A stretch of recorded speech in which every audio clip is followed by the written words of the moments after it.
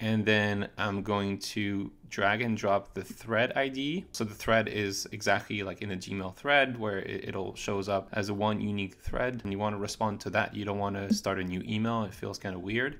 So that's exactly what we're doing. It finds exactly what we want in here, the exact syntax that it needs. You don't have to worry about it. You just need to drag and drop and you're done. So now it knows where to respond. We just need to tell it, what do you respond? So there's two types to send. To keep it simple, I'm going to just do plain text.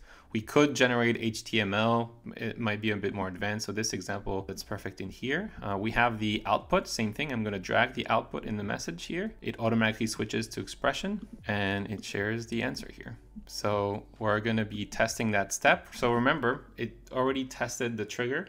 It tested the AI agent. And now the very last step is going to be to actually reply. So I'm going to hit test and it's actually going to send the email, and then I can go into my inbox and show you guys what that looks like. That was quick. Didn't have to wait or pause.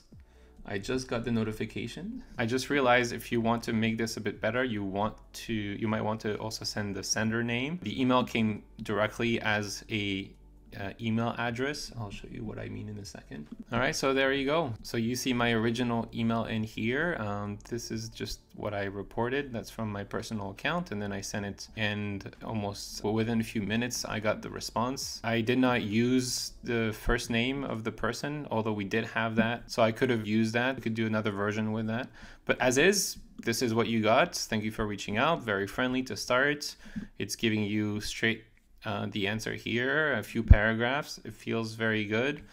So what I mentioned before is that we did not send the sender name in here. So the issue with that is that it's coming as the email. I probably would want to personalize and say customer service or something like that.